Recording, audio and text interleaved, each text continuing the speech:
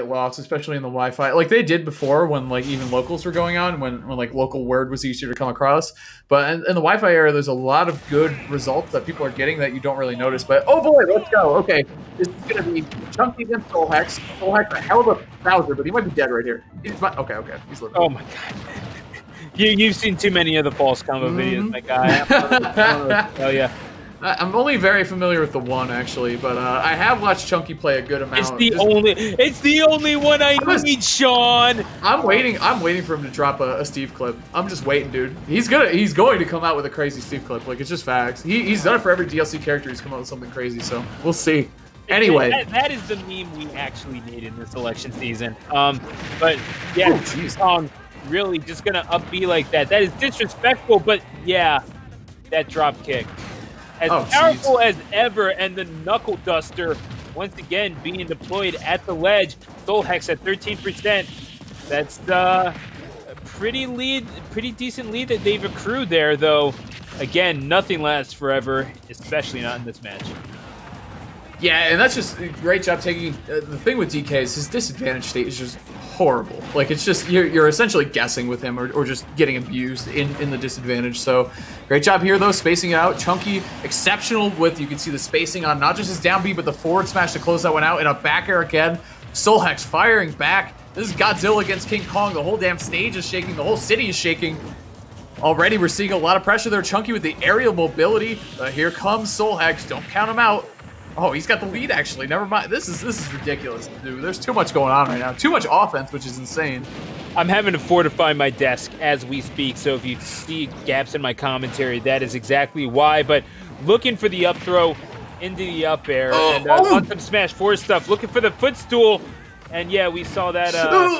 Oh my gosh, forward throw. SoulHex.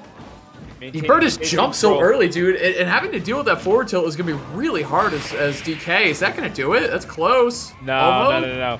Good DI there by ChunkyKong, who, again, you're dealing with something. But, yeah, you got your roll called out. That's all you need to do. Just hit him with the back of your ring hand, SoulHex, straight up on some play-a-hater crap right there. And now it's 1-0 to SoulHex. ChunkyKong on the ropes here. I mean, that was really good by SoulHex. That's the thing with DK, man. His disadvantage is just so rough. His hurt box is just huge. It's just huge. He rolled. That up tilt covered pretty much everything unless he got really creative. Like, pretty sure it would hit jump at the right time. Definitely we could catch a neutral, get up, and it obviously caught the roll as well. That side B, though, that was almost Bowser getting the Bowser treatment where his opponent barely lives at 150 and just turn around and kills him instantly. So, yeah, man, well played. What a banger of a game one. And the thing with it, let me see where they end up, actually. It sounded like they went back to FD because it was really quick. Yeah, FD is just brutal for both these characters. The disadvantage state is just horrible for both of them when they're trying to land from above. These spaced out down Bs. Oh, here we go. Hold on. What's he got? Oh, he's trying to cheese him? Oh, I love it. The double cheese. All that extra sharp. Oh, yeah. The pepper jack. You gotta love it from ChunkyKong. But yeah, that's 72% right now. Why are we even talking about the percentages? They're just gonna hit each other 3 times, and one of them will die eventually. Yep. Like that, pretty much. Thank you, SoulHex. SoulHex been so good off stage, man. Ledge trapping, all that stuff, and that's where you have to beat DK. Because as phenomenal as a player as ChunkyKong is, he's still like his character is limited to what he is when he's getting off the ledge and when he's in a bad spot. But that back air. Amazing. I still think that's DK's best move overall. It's so good. It kind of sets the pace for him in a lot of ways. Neutral, KOing, off stage, edge guarding. But here we go. The combo tool reads the defensive option. Oh, shit. No, he's good. Okay. He's out. Dude, it feels like one of them has a huge lead and then it just goes away. I mean, there's definitely something to be said about, about DK for some reason getting the frame data for Cloud's up air in Smash 4. But I don't know. That back air is certainly... I mean, I think that a lot of DKs would be in agreement with you about that being their best move. It's disjointed, it hits so well, and really it's been a staple of DKs for quite some time now. But yeah, you are just going to get every single option covered by SoulHex, who's looking to move on here, trying to punch their ticket to a spot in Losers Final against Delta Force. That's a huge whiff grab right there. That was a 40% swing just in terms of what ChunkyKong took from that pressure. But now we have SoulHex. He was looking for a scare dodge into a backer or something. Okay. Dash attack. What's he looking for? Oh, he air dodged. I can't believe he air dodged right there. Crazy option. Oh, no. Oh, no. What's going on? Okay, backer to backer combat. Nice job by SoulHex.